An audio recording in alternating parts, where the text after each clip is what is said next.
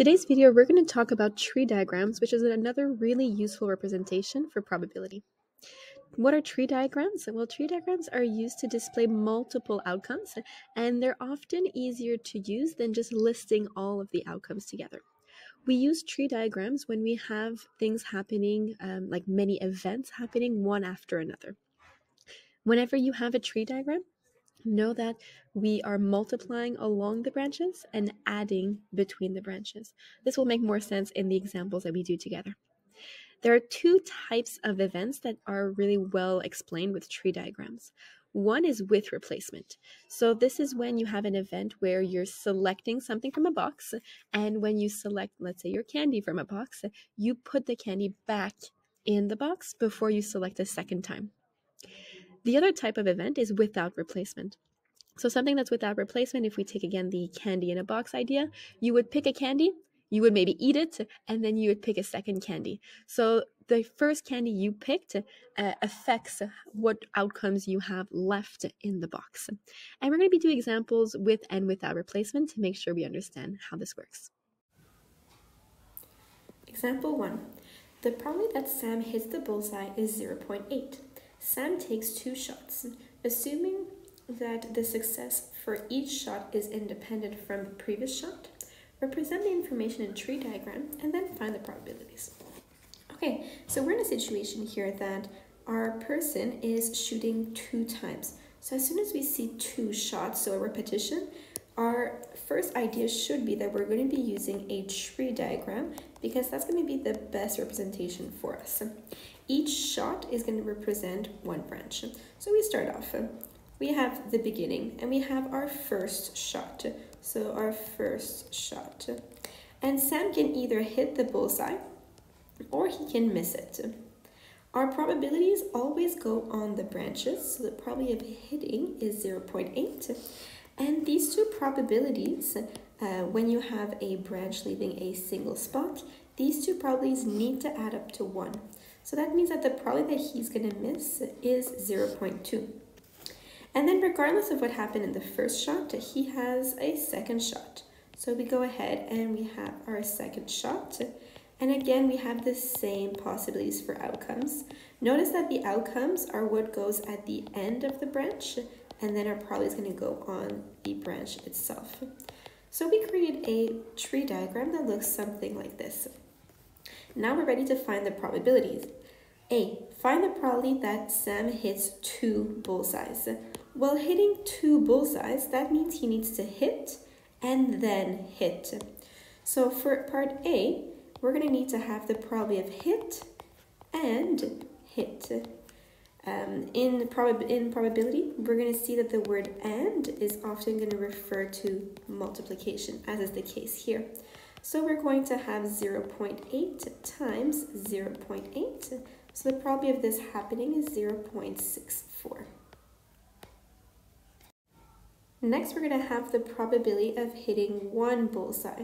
Hitting exactly 1 bullseye, that means that we're going to be either in hit, miss, or miss, hit.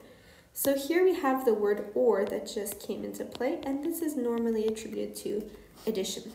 So when you're going along a branch, you're multiplying. So we have the probability of hit and the probability of miss. And then we have or, the probability of miss, and the probability of hit. So what we're going to have here is probability of hit and miss is 0.8 times 0.2.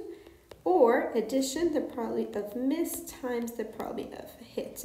And when you do this, you're going to get 0.32.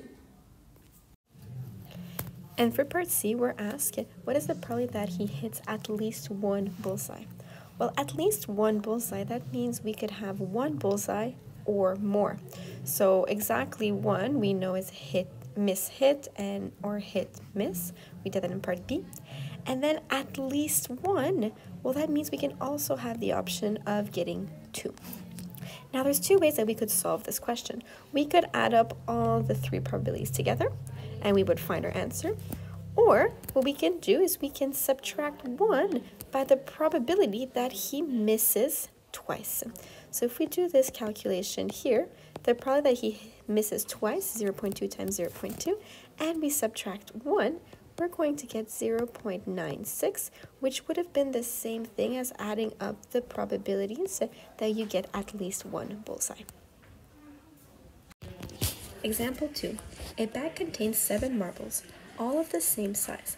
5 of the marbles are yellow and 2 are blue.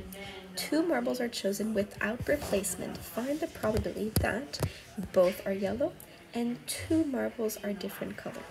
Okay, we're in a situation here that we are selecting 2 marbles. So we're doing something twice. So this is an indicator that we want to use a tree diagram. So we start and we have our first selection. For our first selection, we have the option of either picking a yellow marble or a blue marble. We're told we have a total of 7 marbles, so my totals will be 7. And I have 5 marbles that are yellow and 2 marbles that are blue. What we're doing is we are choosing without replacement. What does without replacement indicate? It indicates that when we select a marble, we don't put it back in the bag.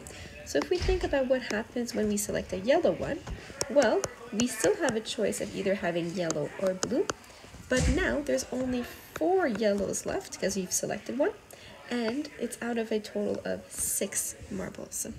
Same thing for blue. If we've selected a yellow, well, we still have 2 blues left, and this time we have 6 marbles to choose from. We repeat the same process for the other option.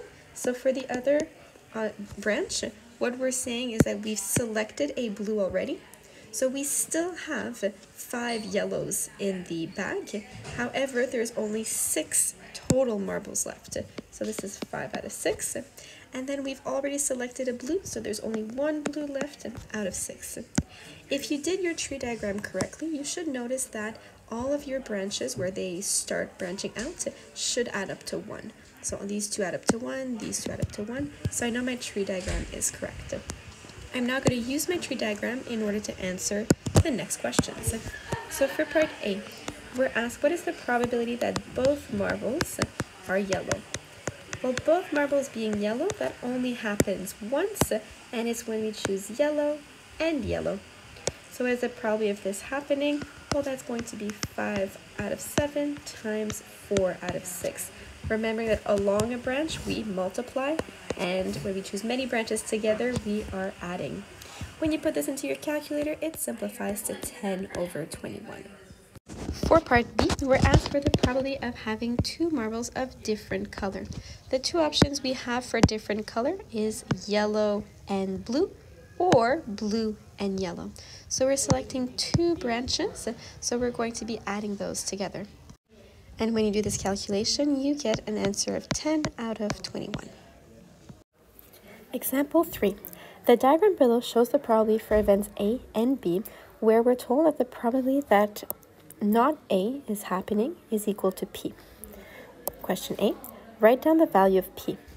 Well, if P is this value here, well, we know that these 2 branches need to add up to 1.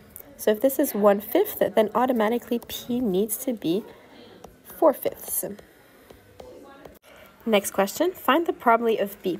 Well, the probability of B, this is going to be either we end the branch here or we end the branch here. So in order to find the probability of B, we have 2 situations that could arise. Either we get A and then we get B, or we get not A and then B. So when we're writing the probability of B, this has to be the 2 options of the branches. So we have the probabilities of each of these branches, and when we put them into your calculators, we get that the probability of B is 7 out of 20, or if you want to put it as a decimal, 0.35. Part C, find the probability of B given A. Okay, so for this conditional probability, we're given that A has happened. So therefore, we're already on this part of this branch, and we're looking for the probability that B is happening. So for this type of conditional probability, since we know A is happening, which is the first event, then we can see on the diagram that the probability of B happening would be 1/4. So we're going to say that the probability of B given A is 1/4. Part D is very different from part A. because notice how we reverse the letters. So now we're looking for the probability that not A is happening given that B has happened. Well, given that B has happened, B is not one of our choices to start with. So when we have it in this order, we have to use the full formula from the formula booklet for conditional probability. So using the formula from the formula booklet, we can write down. So if we look at the numerator part, we're looking for the probability of not A and B. What is the probability of not A and B? Well, that's not A and B. So it's this single branch here. We know the probability of this branch can be written as 4/5 times 3/8. And what's the probability of B? Well, the probability of B, we found it in part B. That's 7/20. When you put all of this into your calculator, you're going to get a final answer of 6/7, which you can round if you want to 0.857 to the nearest significant figure. Example 4. The following probabilities involving event A and B are given. We can see that the probability of not A is equal to 1/4, which is visible on the tree diagram already. The probability of B given A has happened is 2/3. So given A has happened, meaning I'm on this branch, what is the probability of B? That is 2/3. So that's also given on the tree diagram. The probability of not B given not A is 3/5. So given not A means I'm already at this point of the tree diagram. The probability of not B happening is 3/5. So we can put in the 3/5 as the probability of not B given that not A has happened. Copy and complete this tree diagram shown below. Okay, so now that we've put all the information given, we can complete this tree diagram. We know that all the branches need to add up to 1, right? So every area that branches out needs to add up to 1. So if we have 1/4 for not A, we're going to have 3/4 for A. 2/3 for B, that means we're going to have 1/3 for not B. And then 3/5 for not B, we're going to have 2/5 for B. Part B. Find the probability that we have A and B. So here we have to realize this is the intersection, so both of them need to be happening, A and B. So the only branch in which A and B are happening is this branch here.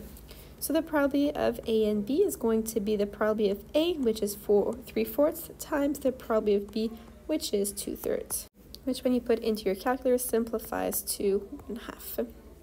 Next, what is the probability of B? The probability of B, well, we're in a situation where B is happening here and here. So I'm going to get B if I have A and B, or if I have not A and B. So we need to add these two branches together in order to get the probability of B.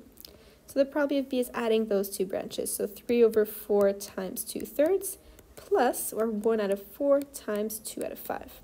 When you simplify this into the calculator, you're going to get that the answer is 3/5. And for question C, what is the probability of A given B has happened? Since it's given that B has happened and B is the second event, I'm going to need to use the conditional probability formula. Using the formula, we get the probability of A and B over the probability of B. We know what the probability of B is because we did that in the question before, so that's 3/5. Now, what is the probability of A and B? That's 1/2 because we did that in part A. And then you simplify this, you get 5/6.